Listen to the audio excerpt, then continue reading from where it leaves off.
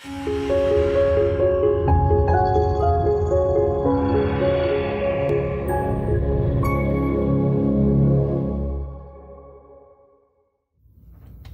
and welcome to another episode of Asperger's Answers.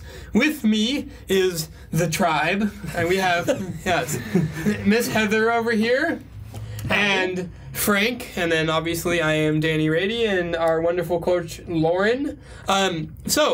Like always, every Thursday we take questions from our AE Plus support group and answer them more in depth, because the support group is an amazing supportive place. Yes. But sometimes the questions that they're asking deserve more than just a one-sentence answer. They deserve us talking about it for 5, 10, 15 minutes. So that's what we do every Thursday, and since it is Thursday, that is what we are going to do now. If you would like to join our AE Plus support group, ask questions to get answered on the show, and really get support from all the other parents, get a Minecraft server that Frank helps run, Q&A calls that Lauren helps run, as well as monthly master classes with myself, and well, the support group is the main thing. If you want all of that, go to aspergerexperts.com/support, and you can join our support group there. So, with that being said, let's jump right into the first question here. Judy is asking, how do you handle family who doesn't get it? They think your kid is milking it and manipulating us/others to get her own way. It's like they either don't believe she has Asperger's, that her behavior is not indicative of it. The burden I feel to defend my kid is exhausting. We've had to stay with family last month because of the sale of the house we've been renting. We're finally moving into our own place Saturday. Any books or other resources you'd recommend we might suggest to them? I would ignore books and other resources. The problem is not that they have a lack of understanding, it's a lack of willingness. What I would say is that you said it's either that they don't believe she has Asperger's, that her behavior isn't indicative of it. They honestly are probably doing a little bit of both. For me, the answer is simple. Don't feed the trolls. Just smile and wave. You know, like just smile and wave, boys. Smile and wave, and then you don't need to accept their advice. It's like, I think you should do that. That's great. I'm going to promptly ignore you now. Like. That's how I do it. Is if people want to give me advice, that's great. I'm not going to listen to you. You have the right to give me advice. I have the right to completely ignore you, and I have the right to blatantly say, look, I appreciate you wanting to give me advice. I don't want advice. So if you continue to give me advice, I'm just not going to listen to you. No, flat out simple. And if you continue, there have been times where I have told people that, and they continue to give me advice, and they're on the phone. So I just put the phone down, and then pick it up every 30 seconds and be like, yeah, and then put the phone down again, and then be like, are we done yet? It's like, okay, great talking to you, bye, and just I don't want to hear it. You, as a free-willed and free agency human being, have the ability to give anybody advice. They, as somebody with also free will and free agency, have the ability to promptly and completely ignore you. We're ready. We're ready. You want to go ahead? Just real quickly. I handle it very differently. For me, it's more about questions. So if the family is just accusing and not wanting to talk about it, I'm kind of with Danny's approach. Mm-hmm. But for me, in my personal life, my personal experience as a coach, it's more about asking questions such as, what area do you feel we're milking it in? Can you explain that to me? And then give me the opportunity to explain to you why we're doing what we're doing. And if it's family, a lot of times they're not educated, so educating them. And our site and our resources are a great place to start. I mean, yeah, send them to our website and say, here, watch the sensory funnel video, here, go and learn about defense mode. Mm-hmm. And you're going to be able to feel out who really actually cares about your child and who doesn't. And if they don't care, why would you spend any time, energy, or resources at all? This is where I come in, because the thing that I see in this question is not how do you handle family who doesn't get it? It is how do you handle family who won't get it? Right. There is a determining factor. And really what that comes down to is respect, that they're asking you for respect that they don't want to show you. And respect is a two-way street. So what you're finding here is that you have a boundary of this is appropriate for me and my family, and they're saying, no, we don't respect that. You have to play according to our rules. And that's when you take your toys and go home. And luckily, that's going to be on Saturday. Yeah. People don't always have that luxury of getting out of the physical space. Unfortunately, confrontation is a necessary part of life. I personally really appreciate confrontation because it leads to resolution. And I love resolution of problems, issues, concerns. I do. I love resolution. So I find that this is a place to go. Where is the respect pattern breaking down here? Because it seems like I'm putting a lot of effort into education and explaining to you why I'm doing what I'm doing, and you're not stepping up and trying to work with me. You're showing me just a little less respect because you don't appear to believe me. And that is where I would go to a root cause of the problem is why is the respect does not seem to be a two-way street here? Because my kid is who they are and I am who I am, and I'm really sorry that we're intruding on your space and you're being very generous. But please don't ask me to compromise defense of my child for any other reason. Ever. Yeah. Yes, I'm familiar. And I have a little different thing is maybe the conversation is, so what if they're milking it and doing whatever? Like, why would you want to break your child's free will? Oh, because that's the system that we live in. And But you want me to actually answer that question? It's like, since the Industrial Revolution, that's a rhetorical it's question like, for the purposes of this show now. that's the society we live in. I mean, but of course, that's why I think a lot of the defense, I mean, my own personal defensiveness has come in when people have gotten, in the way of, of me and or the situation, and maybe not being supportive of not liking how I parent my kids or this, and it's like, my job as a parent is to be a guide for my kid.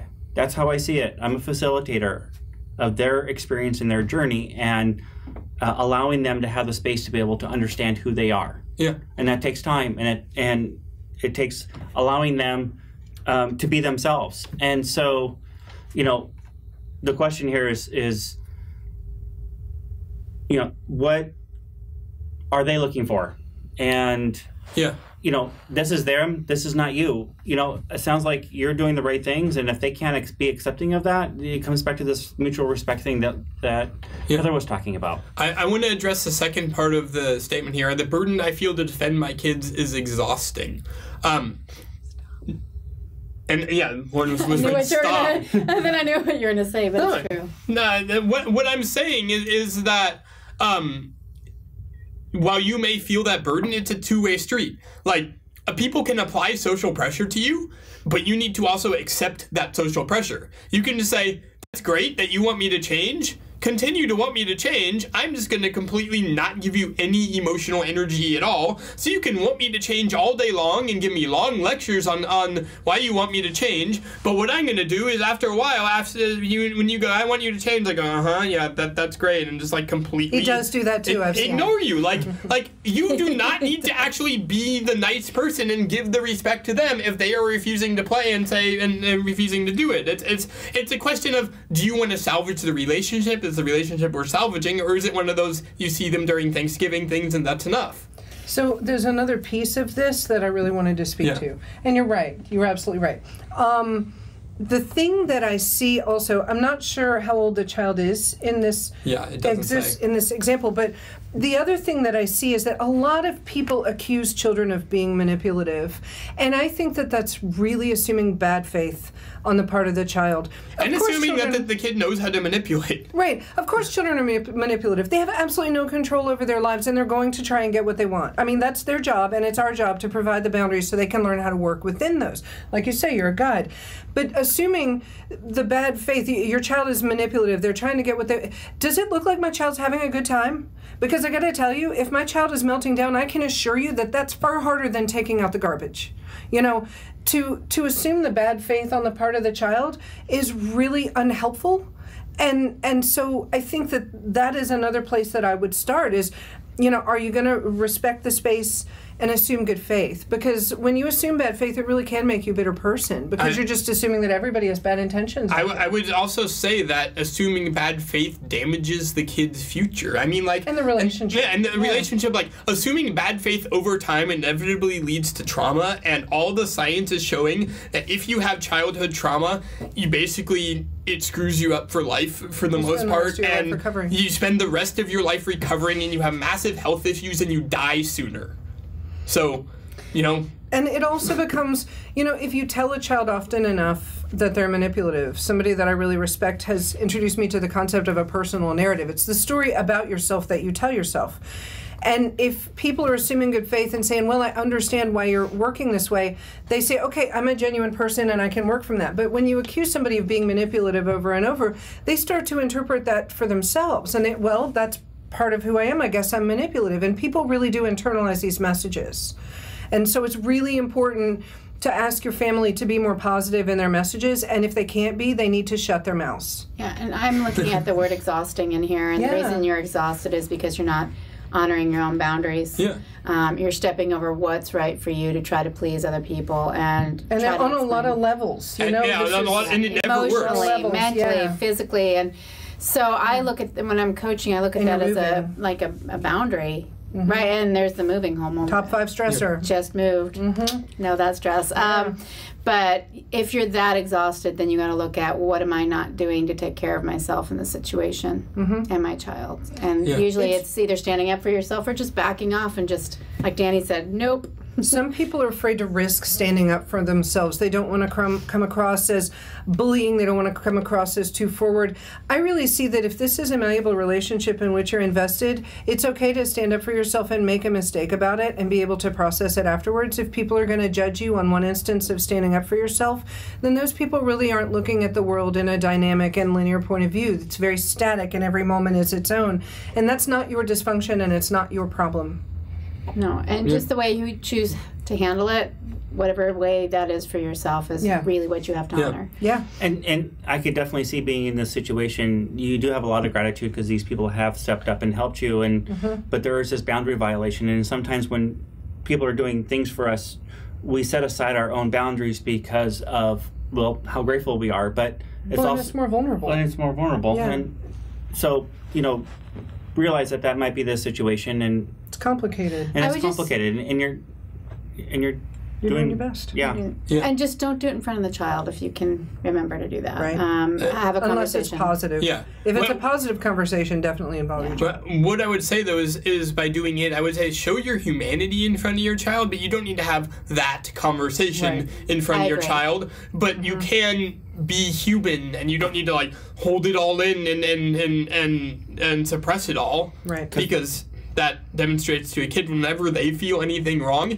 they don't see anybody else doing that because everyone else is hiding it, and then they feel like they're the only one. They're the only one, and something is wrong with them because nobody else ever gets depressed because everybody in the family is actually really depressed. They just all hide it. Well, and guess what? That leads to defense mode. Because they suppress. That's push kind it down. of a direct path to defense mode. That is the direct path. Yeah, it is absolutely shut it down. Nope. So, all right. So no, we didn't have any thoughts about that whatsoever. Yeah, no thoughts. Okay. So we're going to take a quick break here, and then we will be back completely changing subjects. What do you do when therapists say your son will never be able to live independently?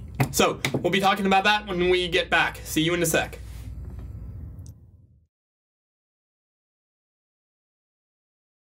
For a long time now, I've been sitting on the sidelines just trying to stay out of it, and just watched with thorough enjoyment at Danny's responses and the window into his life, and all of your questions and your incredible answers. And lately I've been chiming in, and it's really fun to be able to help parents who ask a question about experience with IEPs or experience with homework. It's extremely rewarding to be able to give back and to help the community. And you know what? I'm still learning to this day from all the other parents who share experiences.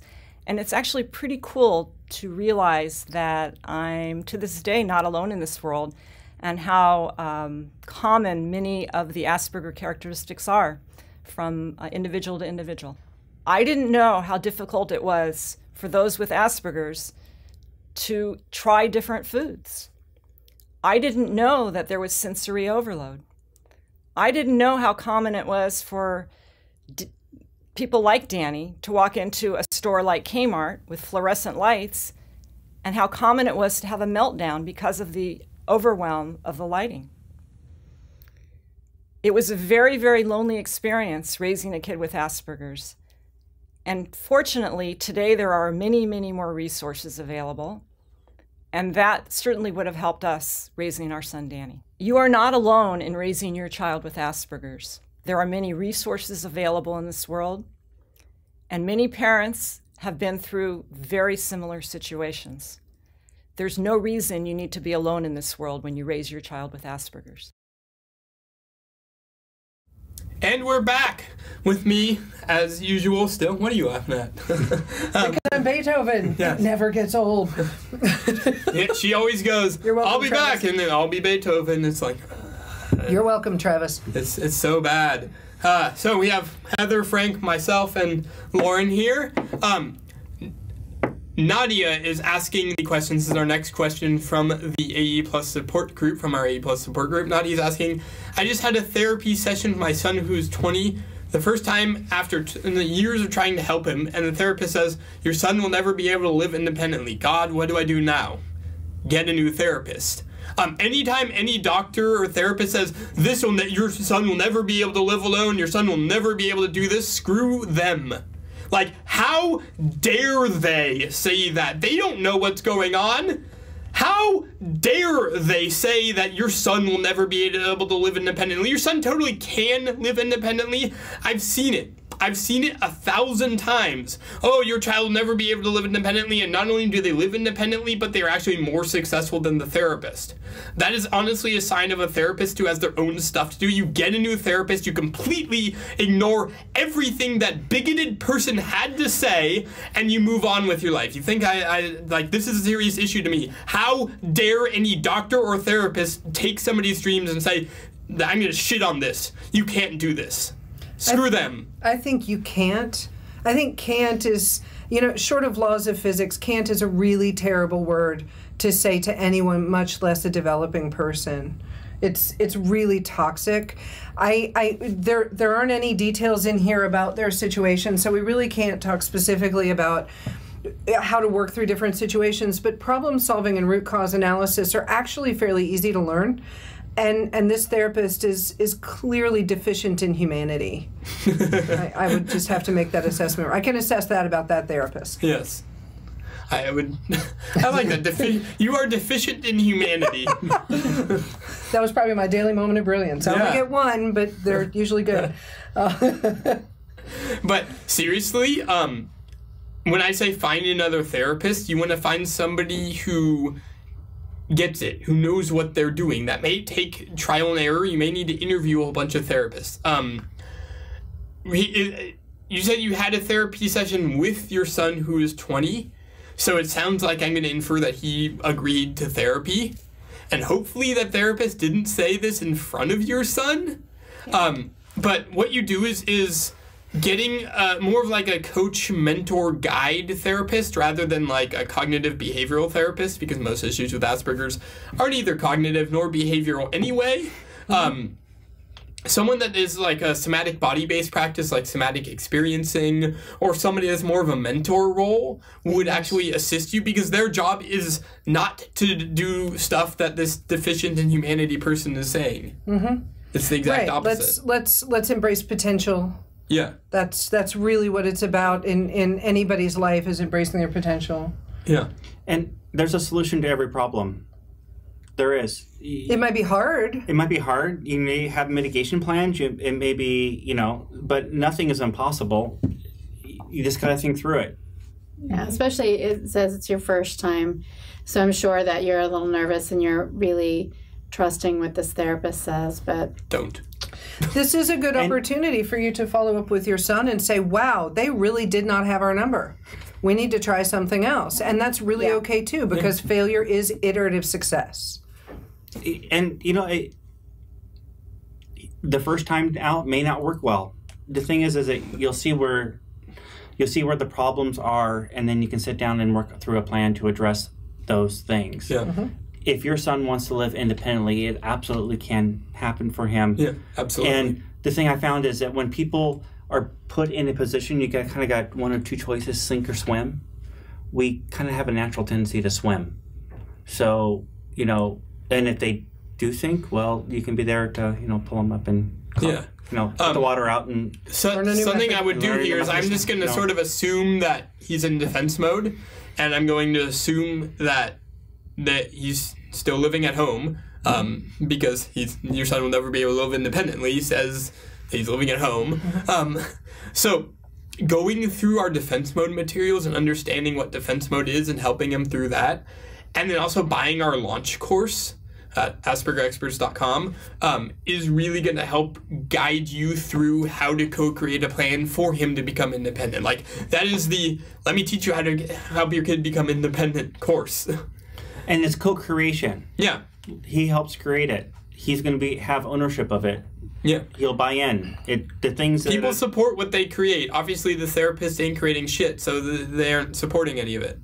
Right. And so your question, what do I do now? Well, you, as my parents have said, pick yourself up, dust yourself off, and start all over again. You try again with something else. But you know that this doesn't work, so clearly that's not where you're going to go next time. And something to help maybe your child start feeling more independent so that they can start getting that feeling is working through this with them. Sitting down and saying, what'd you think about that session? Okay, let's work together to find somebody new that's really, on the same track we are, and let them participate, especially at 20. It'll build confidence. It'll help them feel independent and a little bit more strong as well. Yeah.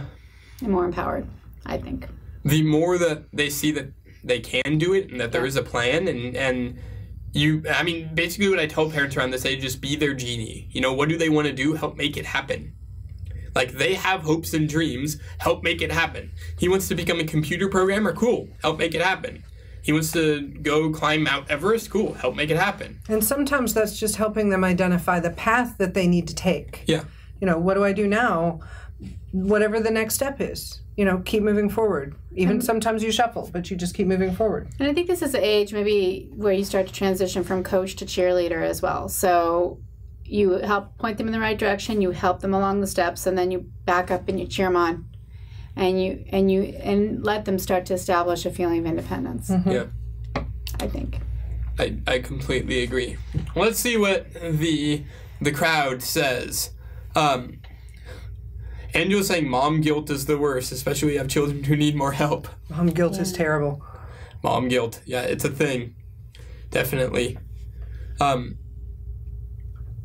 Anna's saying, I spent 4 months trying to find a psychologist to work with my son in his sadness. I most prefer to diagnose and work for the schools than work with them. I mean, it really depends on the area. And nowadays, if you're not looking for somebody diagnose meds and stuff, you can even do online. Finding a good therapist online can be something that can help because, Skype works great. We can pretty much video chat with people. So we are going to take another quick break, and then we will be back talking about a few more things. We're going to be talking about computer obsessions and when you feel so lonely and need support. So be back in just a sec. I would like to officially invite you to join us in person for a weekend workshop we call Deep into Defense Mode Live. The next dates are November 12th and 13th, 2016 in San Francisco, California, February 11th and 12th, 2017 in Orlando, Florida, and May 20th and 21st in Los Angeles, California, and that is 2017 as well. You can get more details and register at aspergerexperts.com/workshop. We only have 50 spots available for each location. And the reason why I love this is because this is my opportunity to meet you in person, to help you understand what it is to be in defense mode and how to get out. And really, coach some people, help some people, interact with some people, have lunch with some people, dance with some people. But ultimately, at the end of the day, it's about gaining new experiences and new tools. So if you are wondering what it's like to be a part of the DIDM Live seminar, watch this. I'm Ty Miller, and I came out here with my son Austin, who has Asperger's. And what I perceived what was going to happen was it was just going to be instructions directly to my son Austin on things he can do or needs to do to improve, to make his life easier, both socially, academically. But what I learned were the tools that I need to obviously earn more of his trust, but the tools I've learned are going to help him as well as myself. But the most important thing is, you know, he lives with us. He's in of course his home, our home. But I have learned some great tools that help me, that will in turn help him. And I see exactly how it's going to work. And this was a great seminar. I was pleased with everybody, and I highly suggest this to anyone, you know, obviously with a child with Asperger's, but really it's just a great course for anybody. And that's it. So as I said in the commercial, I hope that you do join us for Deepened in Defense Mode Live, November 12th and 13th in San Francisco. And as well, I hope you join AE+, aspergerexperts.com/support, and post in the group, say hi to all the wonderful people. I saw this in the group this morning, and I wasn't going to include this in the show, but really thought that it was really, really good because it was just really cool, and so I want to read it for you now. It says, I have been a part of this group for a while now, but my life is crazy busy, and I've seldom felt able to spend much time reading what everyone shares on here. Recently, our 2 teenage sons with autism have been very challenging, and I felt more lonely, sad, depressed, discouraged, and isolated than ever before. One night, I was sitting in my office crying in front of the computer and looking at Facebook, and one of the messages from this group was in my newsfeed, so I started to read it. And then I clicked into the group and started reading other messages. As I read, the tears continued to blur my vision, but they changed from tears of grief to tears of gratitude. I'm so grateful for each and every one of you who takes time to share on here. Your vulnerability and sharing from the heart made me surrounded by others who get it. And I didn't feel like I was on an island anymore. I've continued reading on here, and I have been able, and I have to say that I have so much love and respect for everyone on here. You're amazing, beautiful souls who make this world a better place. Thank you for the gift of this group, Danny. Well, first of all, you are very welcome. The group that she is talking about is our AE Plus support group, and you can join and get those similar feelings at aspergerexperts.com/support. We welcome you. Amazing people. Yeah, it's inside our AE Plus membership, and you just go into the main page, and you can link into our Facebook. Mm-hmm. And it is amazing to see all these people support each other.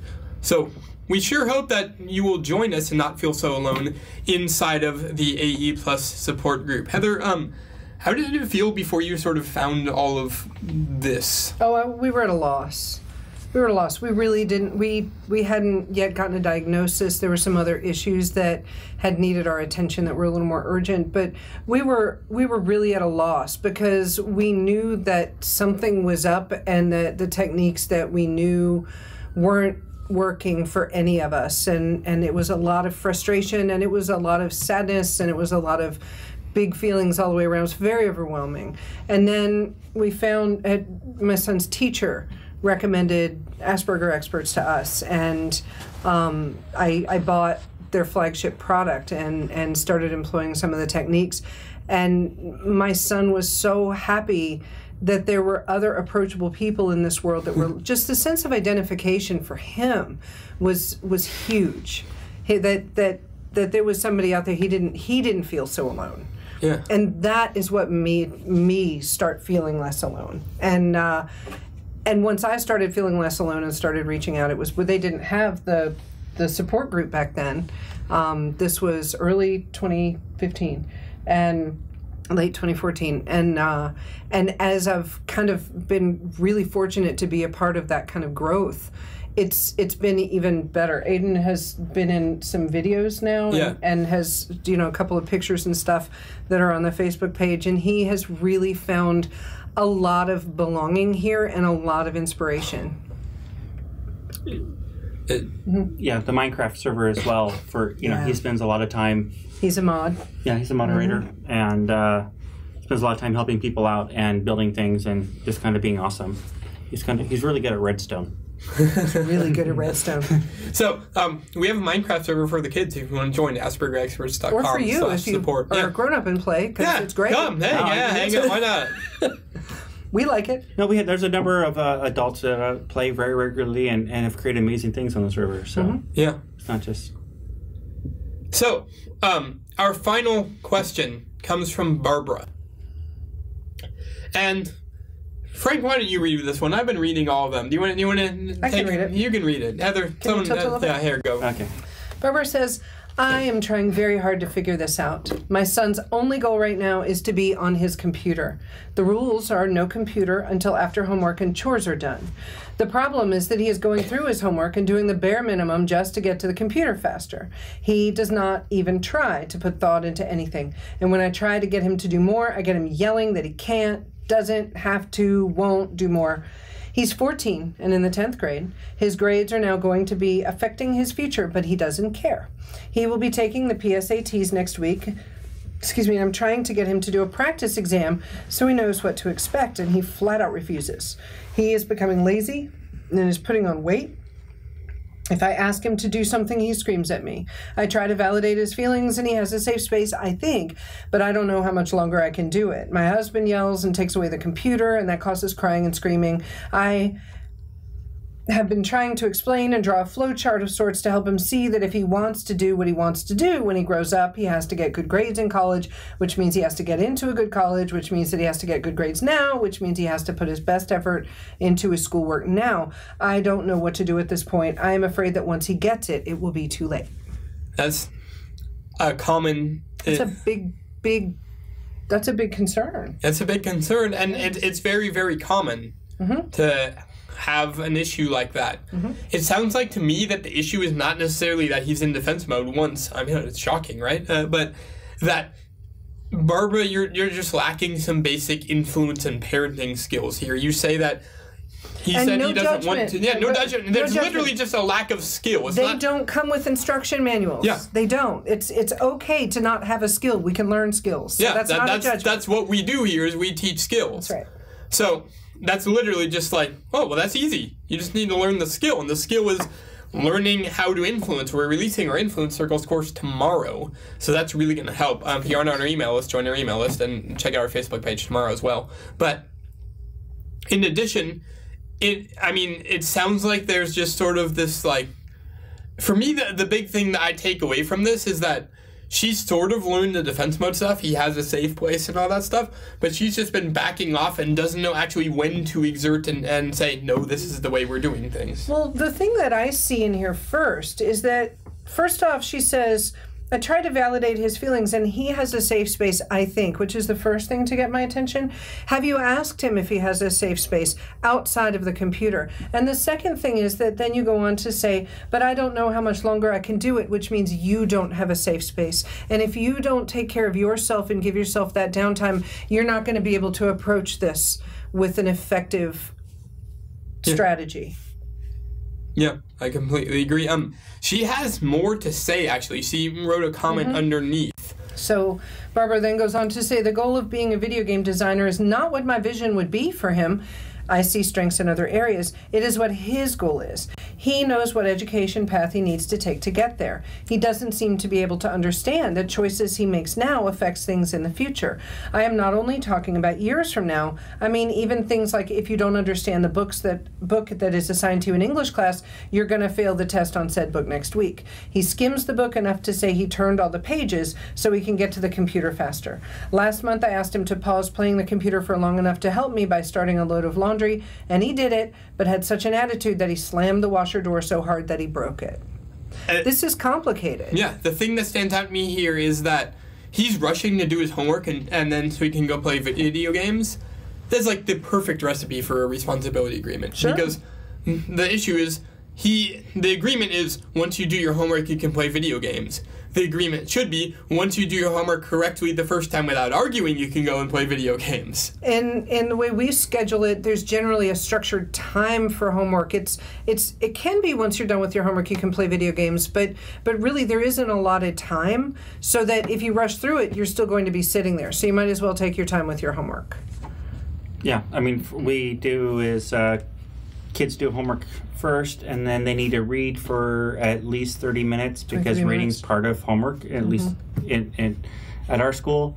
And so then, you know, after that point is when they can do it, which is usually around 4:30. So we just say, here's your time, get snack, you get yourself situated, get your homework done, get your reading done, take the dog for a walk, and then you have a certain amount of time that's your time before we need to get ready for dinner, and you need to participate in our in our celebration of food, and then, you know, get ready for bed, and do that. So and we try to be flexible and do that, but we also set the guidelines that, you know, they're not on the computer. You know, it's like, I totally respect computer time, and that my kids want that and deserve that, and I get on there and have fun with them. But we try to put a little bit more structure in place so that there's clear expectations. It's like, I can just walk in and, like I was home yesterday and picked him up from school, and, you know, I came in and I'm like, okay, what do you guys got to do? Okay, you know your routine. I don't need to tell you the routine. You already know it. So go forth and do. Now, one of the big things is that when he broke the washer door, that is not only a repair cost, but it's also an opportunity cost of clean clothes for the whole family. He has then had his anger and lack of self-control, really, is becoming a problem for the other areas of the household. And that has other consequences to it that are natural and also discouraging. Like, if I have to go to the laundromat while we're waiting for the washer to get fixed, you may not play on your computer while I'm gone. That's kind of arbitrary, but I could see how it could make sense. Or you have to pay to have the washer fixed, depending on how old and if they have income. There are certain natural consequences that could go along with that, you know, because that has a larger impact on household productivity. That is not just, I won't take the garbage out. That's now a major household appliance is broken. And there have to be consequences to these sorts of things, and the natural consequences are enough. You don't have to trump up, you know, make up big, grandiose, unrelated consequences. No dessert for a week. What? Yeah, that doesn't have anything to do with clean clothes. But if people have to wash clothes by hand, or if somebody can't be on the computer while mom has to go to the laundromat, and that money is not able to purchase other games or things on the computer, because that's money that now has to go towards fixing the washer and making sure that the laundromat's paid for, then, you know, opportunity costs are also real consequences. Yeah. Lauren, what do you see with this? Well, the first thing that stuck out was that he's 14. Yeah. So we've got puberty and hormones playing into this as well. But that's rough enough. I know. I think he's drawn to the computer, I would assume, based on the stuff that I've had many conversations with other parents on, is he finds comfort there, he finds safety there, he finds control in the video games. And that tells me he's not feeling any of that in his exterior life. So it's self-soothing for him. So he's not finding that anywhere in his exterior life. So I'd say he still is in defense mode. He is not finding that soothing and that comfort anywhere else. And that, to me, if I were coaching, that's where I'd start, is working in that angle. When somebody can come in and take away your safe space, you know, like, I'm sure that when his computer gets taken away, he's had probably half an hour of warnings, and there's been discussion about it. Yeah, I mean, there's heels dug in. But when you walk in, when somebody's upset and you take away the very thing that's helping them chill, it's a tougher situation. You're in a very difficult situation. I can't deny it, and it's real. And we have this same conversation in my household, you know, fairly regularly. But natural consequences can often, you know, if you're shielding your kid from the consequences and trying to, when you do flowcharts and things, this child does not have the part of their brain. You're right. He doesn't understand that his actions have later consequences. He doesn't, because he's 14. That part of their brain comes when they're 23 to 25. You got another decade to go. Right. And so you're right. You're absolutely right. He doesn't get it. And so the focus has to be on the details, you know, and that's... And I see something really encouraging here. Your son at 14 has a passion that he wants to go and explore. Yeah. Cool. Yeah. Like, that's awesome. He has focus. He has drive. This is what he wants to do. You can wrap that all around, you know, providing the things that he does need and he's going to need later on around this topic and around this area. This actually makes some things easier for you. You're not going to have to fight him as long as you can show it how he relates to him getting to becoming a video game designer. Yeah. It's and there's lots of programs, there's lots of different things, but support him in this. This is his passion. Us as human beings, like, let's go out 10 years from now, right? He's 24. He's maybe graduated from college. He's going to go off into the real world. Do you want him going off every day into the real world, going to a job because it's a job? Or do you want him going out every day into the world to go do his passion? I can tell you which one he's going to be happy at. So, set him up to be, to enjoy his journey and to live it fully. I also want to point out in the section of my husband yells and takes away the computer and that causes crying and screaming, and that's a major part of the issue right there. My advice would be to the husband, don't yell and take away the computer. I know it's not that easy, but that's a large part of it. Now, one of the things that I also see is kids who rush through a homework like that, it's oftentimes not just that they want to get to the computer, but there may be other problems that your child is not even aware of. One of the common comorbidity is such an ugly word, but it means things that happen along with. So one of the common comorbidities of Asperger's is actually something called dysgraphia, I think, which is pain when you're writing. Your hands actually hurt. That leads to handwriting problems. It leads to noncompliance with homework. It leads to a lot of things. If your child can get a more comfortable writing implement or to be able to keyboard their homework, oftentimes that makes the road easier. So if you find that there is something in the environment or in the actual task that is physically uncomfortable for your child, address that and you may find the path gets easier. Yeah. And looking at some self-care for yourself and for your husband. Yeah. It sounds like you guys have been on a difficult journey.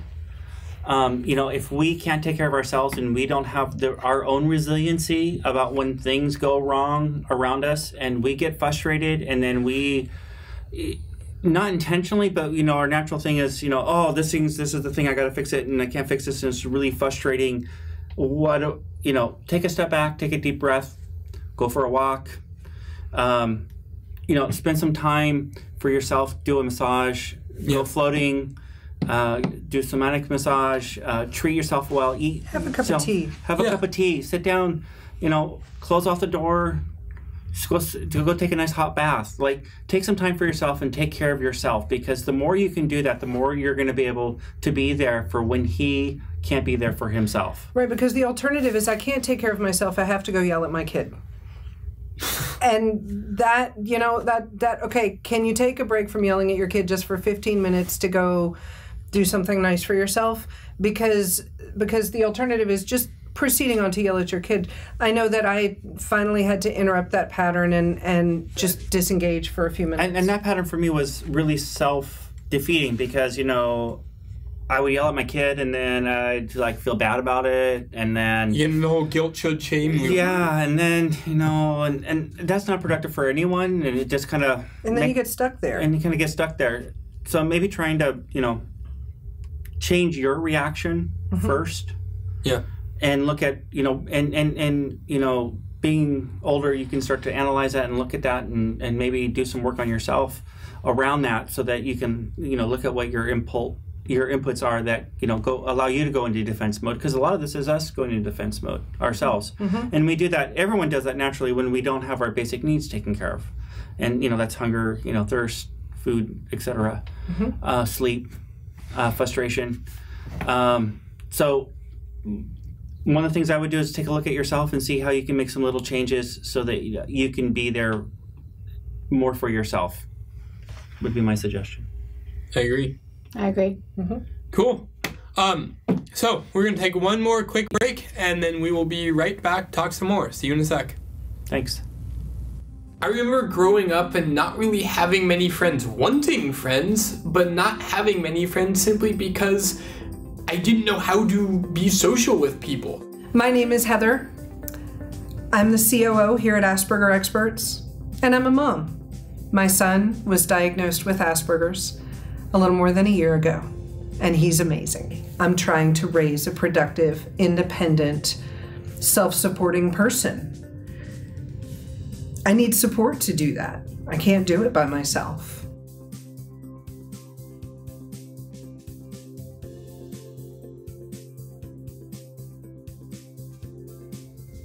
And we're back. So we have a few questions from the comments section about, hey, are we even looking at the comments? Yeah, we're looking at the comments. We are really live. Mm-hmm. Yes, it is in fact October 20th, 2016. All day. 1:44 p.m. Pacific time. And this show is taking questions from the AE Plus support group. On Tuesdays and Wednesdays, we take a lot more questions from the comments and talk about specific things. Generally, on Tuesdays, we talk about issues related to the Asperger's family, and then on Wednesdays, we talk about issues related to thriving with Asperger's. But we have time for a few questions here. So, Danielle is asking, my son might be in defense mode. How do I know? Danielle, if you go through our defense mode class, up above there's a link that says learn more about defense mode, aspergerexperts.com/free class. If you go through that, it'll talk to you and teach you. It's a free class. It'll teach you, here's what you know when you're in defense mode and how to get your son out of defense mode. Let's see. Takes my son a while to fall asleep and he wakes up sometimes in the middle of the night. Somebody was suggesting a sleep study for that. In sleep apnea is in my family. And one of the things that you find with sleep apnea is that people will try to stay up really late so that they get really tired and that way they feel like they get better sleep. And then they have a hard time waking up, and it tends to be a really difficult pattern. It's also sometimes accompanied by nightmares or night terrors because your body knows that you're not breathing, even if you're not awake. It's difficult, and it can affect your ability to cope during the day. It can affect how you measure time. It can affect cognition, a whole lot of things. Oftentimes now when people are saying the kids have ADD or ADHD, a sleep study is recommended because sleep deprivation can cause these exact same symptoms. So a sleep study is often warranted. Now, if somebody's having night terrors can be caused by a lot of things, including hormones and experiences and trauma, and sometimes they just happen, and they're pretty awful. I've had them before, and I don't care to repeat them. But I would say that for night terrors, really, in just about everything we do, we talk about emotional safety. Because when your limbic system perceives that you're in danger, your whole body acts like it's in danger, whether you actually are or not. It's not something you can consciously control. Night terrors are definitely a state of that. Waking up out of sleep feeling like you're in danger is a terrible, terrible feeling.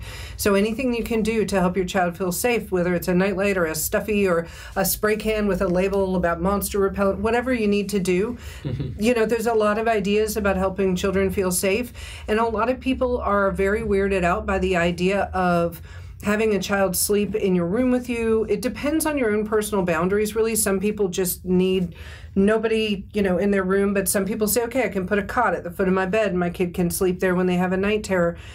Really, it depends on the family and what your values are and where you need to be. But every family that has come to us has had a value of caring about the emotional safety of the family members. And I think that's a great place to start. Yeah. Vicky's asking, can I access the material from the UK? Yeah, you can access any of our course material from anywhere in the world. Or if they have Wi-Fi on the moon, I guess you can do it too there. But I'd like to know who provides that signal. Right? I mean, there are satellites, so in theory you just sort of turn them slightly and then stop pointing them at Earth and just sort of point them at the moon and beam the Wi-Fi down from there. All for me, right? It could work. Hi, Dana. Yeah, so there's a conversation, a sort of parallel conversation going on about emotional safety. Okay. And that is the thing. It's if you are in defense mode or your child's in defense mode, they do not feel safe. Nothing else will happen until they feel safe. And it's not cognitive, so you can't say, why don't you feel safe? The fact is that you don't, and you have to troubleshoot.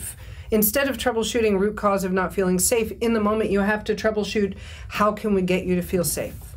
And that is, what can we do to soothe the immediate anxiety? Anxiety can't be controlled, it can only be managed.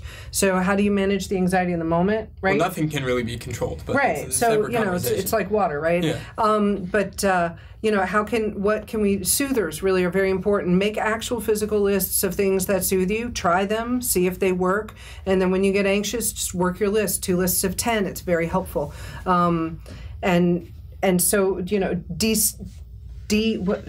Decreasing the level of sensory stimulus for kids with Asperger's is also very important, because something might be visually, auditory, or olfactory. Something might be very overwhelming. Emotions can also create a state of overwhelm, and those kinds of things can just shut a person down, and they don't even really know.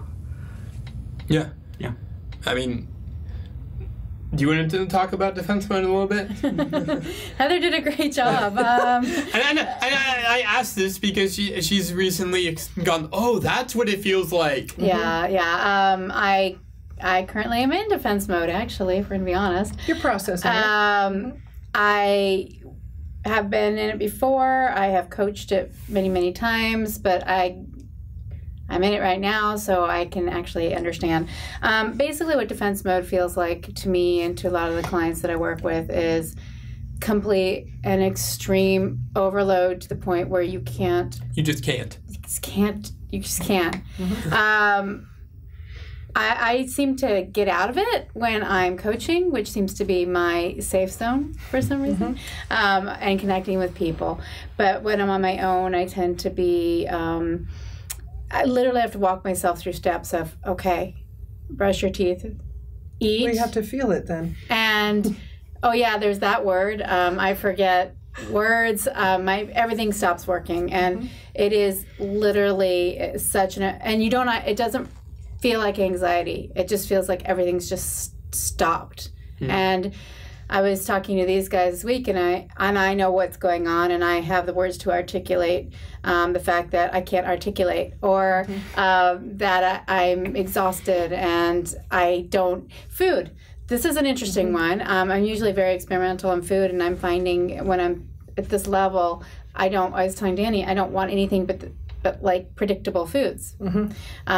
Very interesting, and I think that's what happens when we're in defense mode. These kids, teaching social skills when you're in defense mode totally works. Yeah, it totally works, because they're really going to understand what you're talking about. No. If your goal is to completely frustrate everybody, then yes, you're working. So trying to find, so they're going to go toward their comfort foods of whatever the 4 things is that they eat, and I'm finding myself doing the same thing. I'm like, I don't want that exploratory, or experimental Mexican dish. I want fajitas, because I know what they taste like. So it's really, you can see these patterns. So it's immense stress, lacking verbiage, going toward things that are comfortable and safe, whether it be location or people or food. High amounts of overload in any type of stimulus situation, going to the grocery store, anything just shuts you down a little bit. So the best, I'm using every technique I teach all of you. Transitions are hard too. Because you might get your grounding for 5 minutes and then something happens, or somebody says something, or there's too bright a light, or a weird smell, and all of a sudden you're back in. And so these kids don't have the ability to articulate what they're going through. They don't even understand what it is they're going through. So parents, those are the things to look for, and our Deep in Defense Mode course is amazing. I've learned all about it myself working with Danny and these guys. And if you really want to come, seriously, come hang out with us for a weekend at Deep in Defense Mode Live. AspergerExperts.com/workshop will be in San Francisco in November 12th and 13th. So come say hi.